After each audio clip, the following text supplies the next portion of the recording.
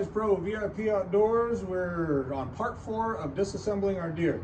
So we got both quarters off. We got the neck off. Now we're moving on to the back strap. When we're looking at the back strap is actually hidden underneath a lot of this surface flesh or meat.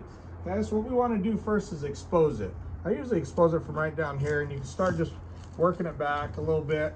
The further you get back, the sooner it's exposed. So again, there's meat up here. Now you can just see that there's silver skin that's attaching it.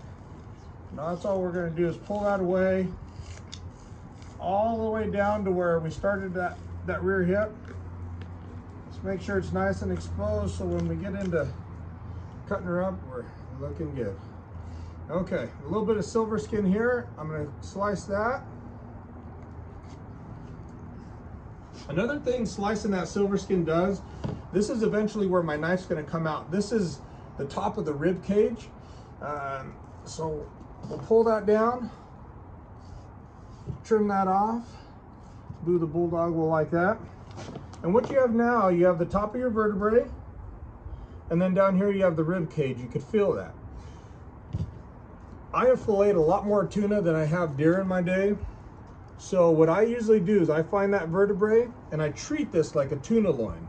So what I'm going to do, I'm going to start with that, finding that vertebrae, cut down on it,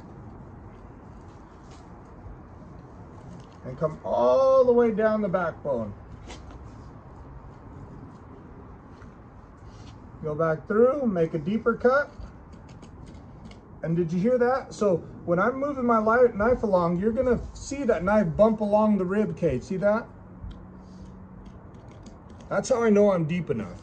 Now what I do, because I'm right-handed and I feel more comfortable this way, I come to this side, I open it up, get all the way down to the ribs, and then I'm gonna turn my knife upward and push down.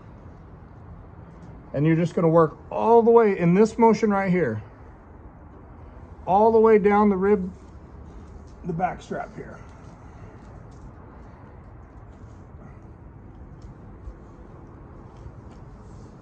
Again, this is just like a tuna loin.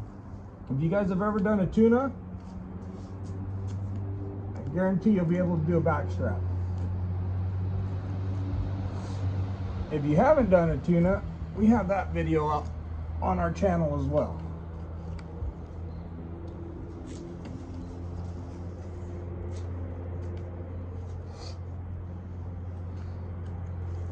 Now, a lot of you might be thinking, why is he using a small Havalon knife when he's at home and he has access to so many other knives? Well, I've been a big believer in practice. What is it?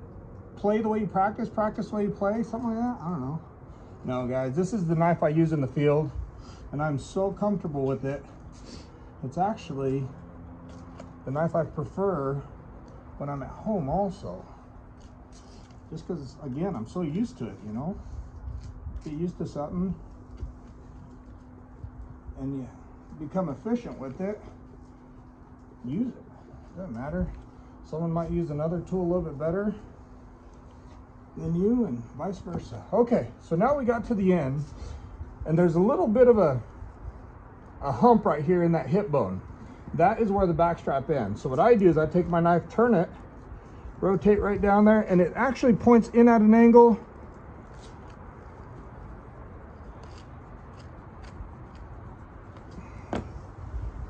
And that's how we get the back strap out.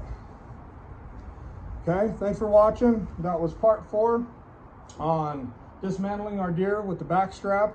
Make sure you like our Facebook page, leave a comment down there on how we're doing, and subscribe to our YouTube channel. Thanks a lot.